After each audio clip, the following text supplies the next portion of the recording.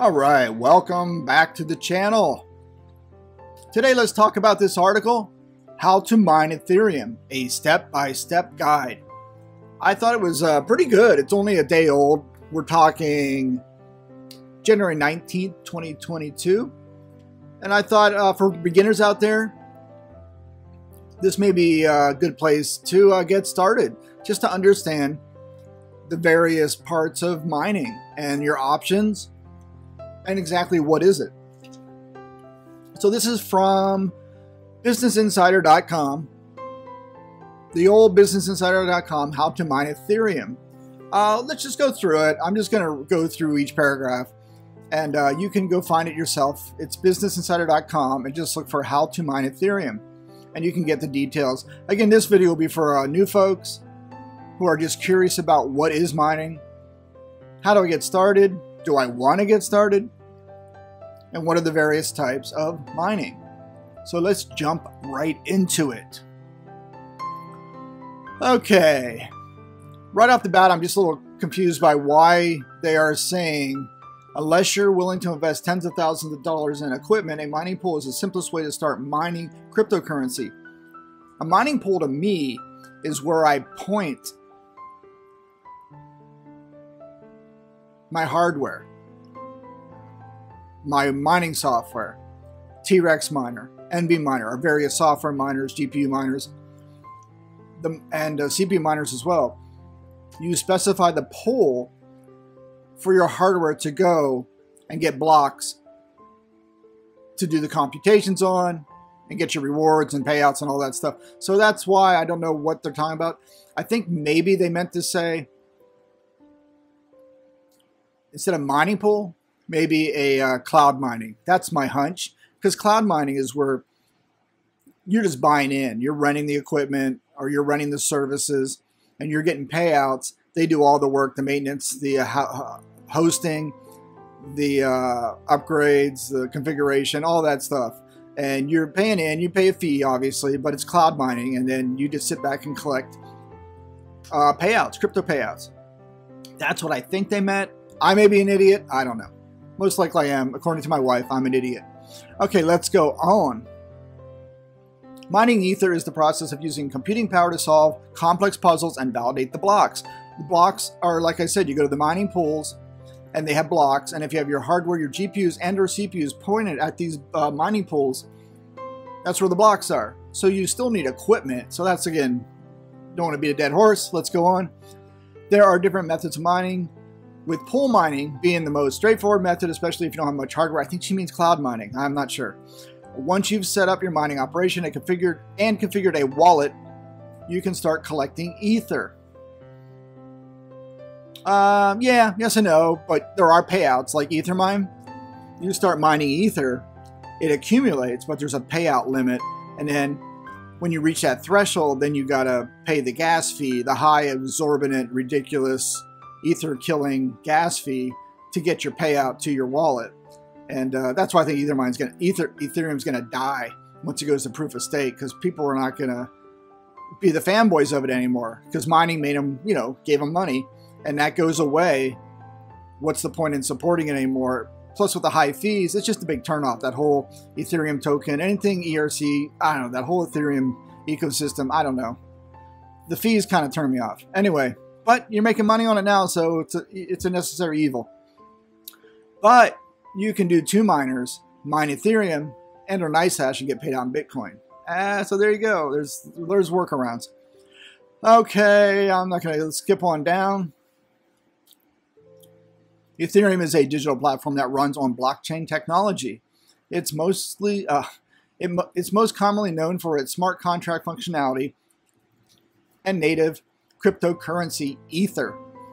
The broader purpose of Ethereum network is to enable decentralized DApps, such as marketplaces for non-fungible tokens, NFTs. Transactions within these programs are publicly distributed and don't require a central authority for governance. As a result, the Ethereum network needs a global system of computers to compile and verify each batch of transactions, i.e. a block. within the platform's blockchain. Okay, there's a block, which are a bunch of transactions in each blockchain. The mining pools have these blocks, and then you can maybe mine these blocks to get some yummy rewards and payouts. Okay, that's where mining comes into play. In essence, miners use the computing power of dedicated hardware to solve complex puzzles. This process not only allows the network to function, but also protects it from hacking and other malicious attacks. In exchange for their services, miners receive a transaction fee, a predetermined amount of ether, upon the successful validation of a block. Blammo! That's what you're in it for. You're in for those yummy blocks. And that's what it's all about. The Ethereum network is anticipated to move to a different incentive model called POS, which is proof of stake, to be clear. Proof of stake, not what the other POS stands for. At some point in 2022, however, if you want to explore Ethereum mining, in the meantime, we've outlined the setup process and best practices. Yeah, a note on this POS if you're new to it. They're right now you mine it, right? And you get paid out, like you said, in the rewards by processing blocks. You get paid for their services. You receive the transaction fee. They're going to move to proof of stake, so mining with GPUs will no longer be required. When it's going to move, they don't know. They keep saying middle of 2022, but with anything software related, there's always a delay. There's always a delay. It takes a lot of cycles. It takes a lot of cycles to push out new features, new functionality. So you never know. We'll see what happens with that. All right, let's go through it. Step 1, baby. Step 1. Get your notes out. All right. Step 1, pick your mining approach. There are currently 3 different approaches to Ethereum mining. Pool mining, which is what I said. You point your hardware at these pools. Let's do with Ethereum. The biggest one is Ethermine. You basically have a stratum you point to, their URL, which is their mining pool. You give them your wallet address, and that is then collected on the mining platform, the pool. And when you reach certain thresholds, like say 0.1 ETH, then you can transfer it to one of your wallets. The wallets you should already have set up. You need to if you're going to go to the pool. But you also have to pay the gas fee, it's an Ethereum fee just to move your money from one platform to another. It's ridiculous. Normies hate it. I mean, if you're a normie and you're coming in, and I tell you, well, you know, you just bought this Ethereum, right? And you paid a small fee on the exchange. Well, guess what? You want to move that to your hard wallet or to another exchange? Well, guess what? There's another fee, and you're going to hate it because the fee is ridiculous. Like, I had to move one. I swear I had, like I say, $100 in, I forgot the coin, First Coin or something, ERC token. Just to move it to my wallet, they wanted, I think, $60 in ETH. I said, forget it. Just keep it there. I'm not moving it. You get a normal guy into crypto, you tell him that, it's the showstopper. I don't care what you say. Having said that, you do make money mining, and to get the payouts, you can set your gas fee, what you're willing to pay, at low amounts. Like I do 40 to 50. It most often never hits. Does that make sense? You're going to be on that pool a long time. So the joke is, Ethermine, which is an Ether pool, has become the biggest software wallet out there because people don't want to pay the huge fees to get their money off, so they're waiting and waiting. And while they're waiting, they keep mining ETH, and it keeps stacking coins, stacking coins. Interesting, right? All right, let's go through it. Pool mining is the most straightforward way to mine Ether, especially if you don't have much hardware, which I don't know what they mean by that. That's because mining Ethereum has gotten increasingly difficult and time-consuming as more coins have entered circulation. Pool mining allows miners to combine their collective computing power to solve Ethereum blocks in less time. Yeah, collective computing power, but you need hardware to point to the pool. So I think they misunderstand cloud and pool. Maybe I do. Maybe I understand. Maybe I think of terms differently. I don't know. In turn, the rewards are split between the group. Yep. Based on power contribution, which is measured by hash power. Hash is king. Important. Hash power is the computing power used by the hardware to solve crypto algorithms. And the Ethereum algorithm is called ETH-hash. Each coin has its own algorithm. Litecoin and Dogecoin or Dogecoin is script. S-C-R-Y-P-T. There's a table of all this stuff, but Consider a coin has an algorithm. That algorithm is what you're processing to get those yummy payouts and solve the blocks. There you go. Solo mining. It is more complex and requires considerable hash power. To solve puzzles in a realistic amount of time by yourself, you likely need a farm of elaborate mining rigs powered by dozens of graphics cards and or CPUs. If you choose this route, it is important to consider the financial and spatial implications beyond equipment costs, which could be thousands, if not tens of thousands of dollars. You should also evaluate factors like ventilation, noise, electricity costs, and physical space. That's the same for pool mining. You have to have GPUs to mine to a pool. I mean, it's almost the same. Solo mining, if you do hit a block, you could really get a lot of coin. You know what I mean? And payout. It's hard though. CPU mining is hard. CPU mining Raptorium. Solo mining, you could do it through the wallet, but you might not hit at all. So you could be sitting out there churning, burning power. Wallet mining, solo mining, and just not get anything in a week or so. But if you do hit, you're going to hit big, I guess. I've just never hit. I gave up on it. I went back to running against the mining pools. All right, for these reasons, solo mining is generally only recommended for professional miners who are willing to make significant capital investment. That said, this approach can be more profitable in the long run. Yes, that's what I said. Yeah, you would avoid the fees and sharing the profits with the other people in the mining pool. This is true. But again, even if you're not solo mining, you're mining to a pool, you got to buy the equipment. And if you want a decent rig, let's just say, like here, I got a 6 GPU 3080 Ti LHR. They're getting 90 mega hash each, which is not horrible. But still, that LHR kind of is a mining blocker, right? But with those cards, 6 times, yeah. And the motherboard and CPU, you just need a basic motherboard to handle 6 GPUs. You might have to tweak the BIOS, do some settings in there. It's not difficult. You just got to know what you know. You just got to know. You just got to learn what to set in the BIOS. And it's not terrible. You just got to look in the right spot to get the information, and I have that in videos here as well, and other videos.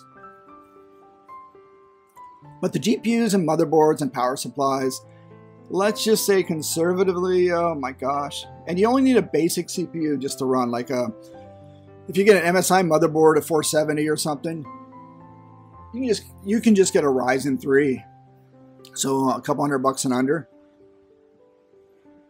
1 memory stick, and the 6 GPUs. I'm going to say, this might be really conservative, $13K for a rig right now based on the price of GPUs and everything. That's going to be roughly it, maybe a little high. Depends what you get those GPUs for, if you can get them. But I don't know. So you're going to be spending lots of money. Cloud mining is usually the easiest mining approach in terms of barriers to entry. Yes, I did a video on that the other day. Under this approach, you don't need to buy a fancy system or commit your personal computer to mining. Instead, you pay another miner an upfront fee to mine coins for you. They do the mining while you receive the newly minted coins. However, renting another miner's computer power introduces additional risks such as scams and fraud. If you don't entrust this service to a reputable miner, it's possible that they may simply take your upfront payment and run. It's the Wild West, guys. It is still the Wild West out there with mining. So do your research, ask around. There are cloud services. I did a video on some of them, and some are overseas, UK and Europe. Spidey Sense said stay away from them. There's another approach that's going on now. It's all TBD. River Financial has a crypto mining, what do you call it, package they're setting up. It's still TBD. Whereas they will house, maintain, service the ASIC machines to mine Bitcoin. You buy the machines, they house and run and maintain it, which is great because you don't have to worry about power, heat, space, configuration, maintenance, cleaning them. You pay them for that. You're going to pay them a fee, right? But with anything in life, it could be worth it. You know, the juice worth the squeeze. You have enough time, space, electricity to run it in your house, noise. Let someone else do it. And the way they're going to do it, you're going to own the machine. It's going to be in their facility. You'll get paid out in Bitcoin into your River Financial crypto account. And there you go. You own a machine, which could be good or bad. Because say in a year you want out, or it just isn't as profitable, or whatever. What do you do with that machine? Do they ship it to you?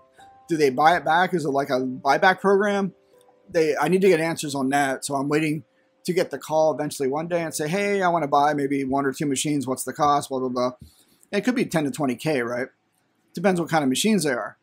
Now, Intel's coming. That's another story. Intel's getting into the market with their own Bonanza chip and Bitcoin ASIC. So that's going to be awesome. Yeah, so cloud mining might be a good entry, but you got to be careful, man.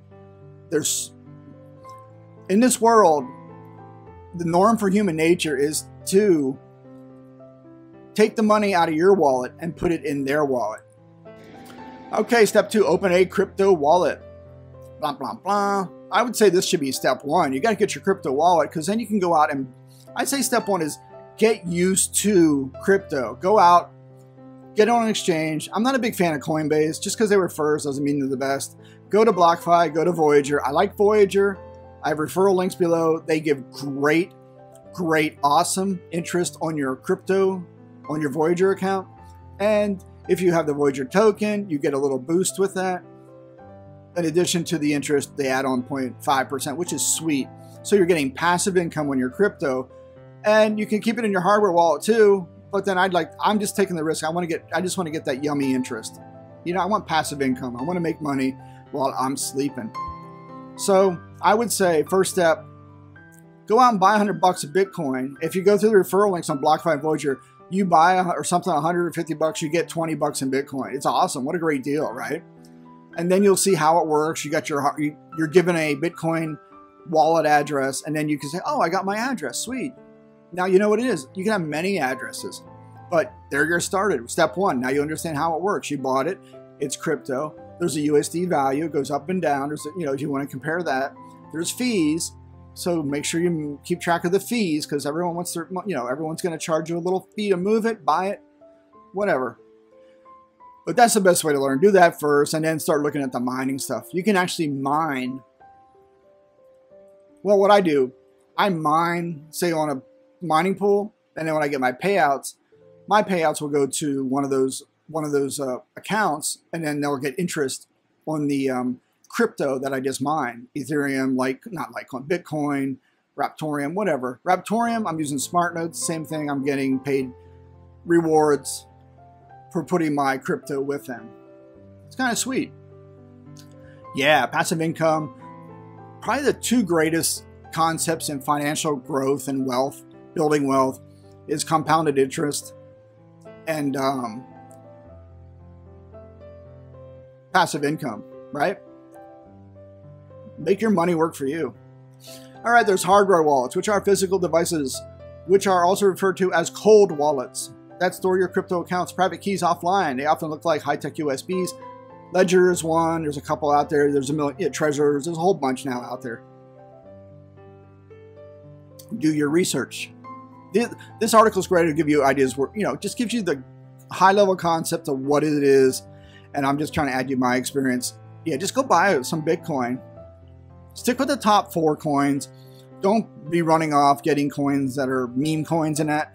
Because, if you're not on top of this stuff, you're going to lose all your money.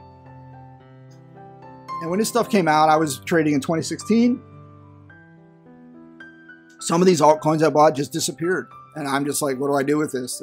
I just lost money. You can't exchange it. You can't do anything with it. It's just gone. That's why I stick with the top coins. Think of Bitcoin as a store of value, a digital gold, digital real estate. Think of it that way. All right, we did software wallets or digital programs that house your crypto, typically requiring an internet connection to access. These wallets provide both public and private keys. There's Exodus, Zelcore, Coinbase has a wallet. I think BlockFi just came out with a wallet. I can't remember.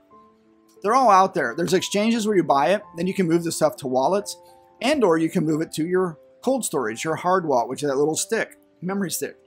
But don't lose that memory stick, because then you lost your crypto. Put it in a safe. Put it in a vault. That way, then set it and forget it, man. Maybe Bitcoin will go to 100,000, like they say. Okay, there are pros and cons to both. Hardware wallets are generally regarded as safer because they aren't linked to an online platform. Correct. That said, they're usually more expensive and less convenient than a software wallet. Well, on the other hand, software wallets are far more convenient, as you can access them through a web browser or mobile app. Conversely, that means they're more susceptible to hacking than an offline wallet. Yep, that's always a huge concern. Make sure you have the right hardware and software. Before you start mining Ether, you'll have to set up your infrastructure. Mining cryptocurrency requires a ton of computing power, so you'll need a strong computer.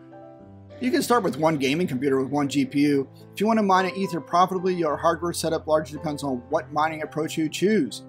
Yeah, make sure you have enough power. Do not overtax your power. And I have a little spreadsheet. Do I still have it? It shows you how to understand your basic 15 amp service versus getting a 30 amp 240 volt service. It depends on how much you're going to put on it. Do not overtax because you'll start tripping breakers and it's just not safe. So you got to understand power. Okay, I brought up this little power cheat sheet. How many watts can an outlet handle? So if you have a 110 15 amp, which is most houses, there's 1650 watts. Now you take an 80% rule. You never want to go and burn 1650 off that puppy. You want to go 80% of that. So be mindful of that. If you have a, all right, so let's go through here. How many watts can a 110 volt outlet handle? If you have a 15 amp circuit, you can calculate the watts by multiplying 15 amps by 110 volts. This gives you 1650 watts available.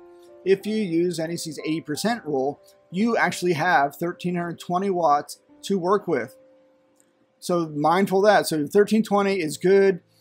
You can get a meter that's going to tell you how much draw each rig, each computer is taking off the outlet. And the PDU, the backup power will have one as well. And you can set alarms on it too. It'll start beeping if you're getting close to, say you hook up a bunch of rigs in the back of this backup power supply. And like an APC power supply or something like that, you can get them for a few $100. And if you're getting close to, say, I mean, if you go over the 80% rule over 1320, you're getting close to 50, close to like 90% and higher. It's going to start beeping and it may shut off. It may be a safety thing for you too. I think mine does that. If I get really high up and I start drawing a lot, it's going to beep, beep, beep, beep, and it's just going to shut down just for safety. So that's kind of good. Just be mindful of that. This is a good thing to snapshot just so you understand how it works. It's pretty straightforward. You just have to have a meter that registers how much you're drawing on the CPUs. I mean, how much you're drawing out of the wall when you plug it in. Like I eventually ended up getting oh, it's not on here, a 30 amp service with 240 volts. It was formerly hooked into an old tank water heater, and we just rerouted it because it was just not being used. So I already had a 30 amp circuit breaker in the panel, and we extended the cable to the office where the Grow 10 is with the rigs and the CPU rigs as well. All right, let's go on. Let's get rid of this. Done. Let's see. If you're more of a casual miner, consider joining a mining pool. In that case, you likely need a combination of the following: a computer or dedicated mining rig with one of the more graphics processing units, GPUs, and Ethereum mining operating system. These can vary in terms of functionality, ease of use. I don't know what that even means. I use Windows 10. And you can also use Hive OS. You can use these crypto rig monitoring software configurators like Hive OS, NiceHash. But with that, you pay a fee. And I hate paying a fee. I won't pay a fee. So that's just me. I'll pay a fee once I find I need to pay a fee. I don't want to pay a fee right now. I can manage this stuff on my own. Is that ideal? No, but I like knowing exactly what's going on. GPU drivers, which enable communication between your graphics card and operating system. So with NVIDIA, there's a GeForce that you can download. But I did find I was downloading the latest NVIDIA drivers all the time. And for example, on my 3080 Ti's, I had the latest NVIDIA driver as of 2022 or 2021 December. And why is this thing getting lower and lower hash rate from Ethereum? And I remember someone made a comment in one of the videos in the post and said they're using an older driver. So I went back to roughly August of 2021 NVIDIA driver. I rolled back, got that driver, updated the GPUs on my Windows. I went to the device manager, update driver, chose the driver from August 2021, and now the GPUs, they actually get better hash rate than if they were running with the new driver. So don't always be updating. If things are working great, fine, don't touch them. If you want to try a new driver that comes down, a new release, maybe do it on a test bed. I mean, I know it's more money. Just get a motherboard with one GPU that you want to try and upload the driver and say, hey, it's getting worse performance. Let's not upgrade the main rig. You know, that's all part of learning. You're going to learn how to do all this stuff. It's not undoable. You just got to watch videos, read books, ask for help. You can do it. You can do it. Do the hardcore miner and pursue solo mining. I want to do that. You can buy an ASIC and all that stuff. You can look at the mini Doge ASICs if you want. They're designed specifically to mine crypto. For that reason, they tend to generate more computing power and solve blocks in less time. There are trade-offs. ASICs can retail for tens of thousands of dollars, creating a higher barrier to entry for average miner. They consume more power than the GPUs, and it may drive your electricity bill, obviously. On top of that, ASICs are optimized for a specific coin, such as Ethereum or Bitcoin, whereas GPUs can mine any coin. Yeah, you got to watch that. You're mining a specific coin with an ASIC. That coin goes away. Boom, you got a brick. A brick is a piece of equipment that doesn't do anything. It becomes a nice doorstop. Expensive doorstop. Okay, with the arrival of POS model looming, I would recommend purchasing a GPU over an ASIC rig. Unfortunately, ASIC miners will see their rigs become obsolete when Ethereum 2.0 is implemented. Without being able to sell any of its components for more than a few bucks, using it as space heater during the winter months might be the most value you can get out of it in the future. And all right, he's honest, that is true. These things put out heat, whether it's GPU or ASICs. ASICs are noisy. They got these high-speed fans. You have to have a garage or a basement or a shed. It's noisy, and they all generate heat. Consider all that. And power. Power is your biggest expense. Maintaining the heat is probably your next. You put them in a grow tent. You got to ventilate, keep the air moving. I think if most people have a computer with a nice graphics card, even a laptop, you can actually start CPU and GPU mining from a laptop. If you have a 3080, a 1600 series card, AMD type card in your laptop, you can try it. Just download the software, get it up and running, configure the wallet. It's not that hard. You can do it, and then, man, if you're making, say, $3 a day over a month, it's $30. Over what, a year, it's $360. That's $360 you never had before. You don't minus taxes, maybe $300 bucks. You know. In history, look back at the old gold rush days in the 1800s. Who were the guys that made the most money? It wasn't the miners. It was the guys that provided the services, the tools, the hammers, the shovels, the picks. Yeah, reap your rewards. Time for all the hard work, at least from your computer, to pay off. Once you set up your mining operation and configured a wallet, you can start passively collecting Ether. You still have to maintain it. You got to keep it clean too. The things collect dust. Oh my God. Assuming you're a member of a mining pool, you receive payouts in a periodic installment based on the block solving success of your group. Most mining pools have online dashboards, yeah, and that users can access and assess mining performance, such as the efficiency and the yield. Blah, blah, blah. The most profitable pools historically have been Ethermine. Generally speaking, a major catalyst for mining a particular crypto is the belief that the coin will appreciate in value. So at this point and going forward, you're responsible for managing your crypto holdings. In other words, you're not only a crypto miner, but also an investor. Yes, there's two areas to this. You could just take the money. There's two mindsets, right? $10,000, $12,000 on a rig with 6 GPUs and everything ready to rock and roll, right? Or take that $12,000, $13,000 and dollar cost average it into Ethereum. Difference is you're buying the equipment, you're mining coin, and you're building value. You're thinking that coin could keep going up, and then after you ROI the cost of your equipment, everything else is profit. So it's a mindset. Do you just take the money and buy the coin, dollar cost average in, and just hope it goes up? You're starting with your investment into the coin versus buying equipment to get the coin, but then you keep getting the coin. So it's all what you want. I mine it to stack coins, hoping that whatever I get the payout, say I get Ethereum and it pays out at 3,000, I believe it's going to go to 9,000. So, all right, best practices. Although Ethereum is a popular cryptocurrency, there are noteworthy pros and cons to mining Ether.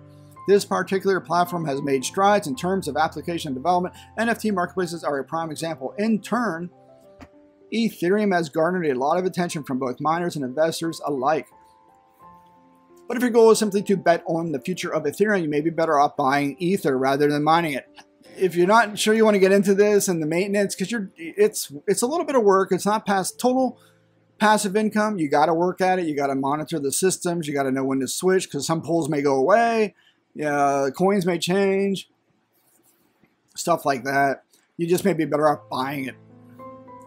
Also, it's important to monitor changes to the Ethereum protocol. While Ethereum is a decentralized platform, its developers still update its mechanics from time to time, which can impact block validation procedures and mining profitability.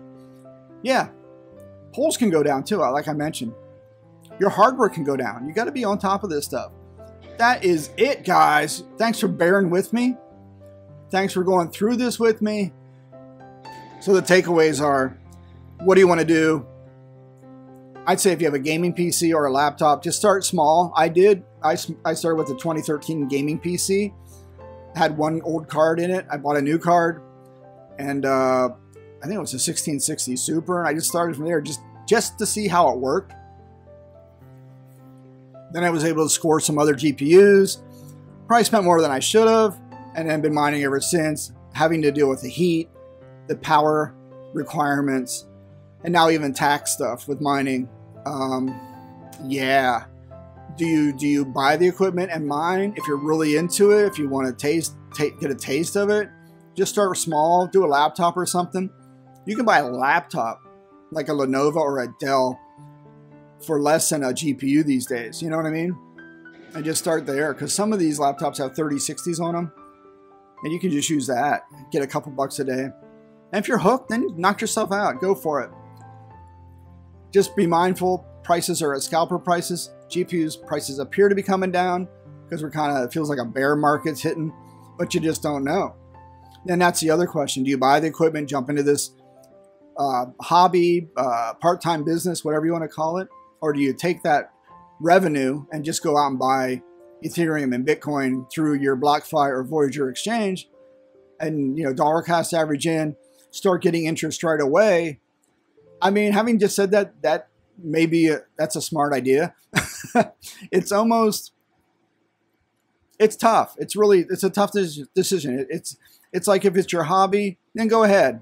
Be mindful what you're spending, and you can always sort of resell your GPUs on eBay or something, or locally, and get some money back. But then there's the hassle of dealing with people and selling stuff. Or you just buy the stuff. Yeah, I don't know. That's a good question. It's a tough question to answer. Do you just buy the coins outright, get the interest on it passively, and you can even put, like Raptorium, put it into smart nodes and get interest right away, rewards, versus mining it and paying the electricity and buying the equipment? Yeah. I guess it depends on how well the coins are doing, if you're profitable when you're mining. All right, something to think about. Good article. Go check it out. Hope this helps. Again, this is tailored for newer folks to the arena. I wish I would have had kind of this when I started. All right, guys, thanks for watching. If you liked the video, give it a thumbs up. Subscribe, share it, and let me know what you think. I hope this helps. And again, I like the question of whether you buy the hardware and mine versus investing is a great question that you should look into. All right, thanks for watching. I'm out. I'll talk to you all later.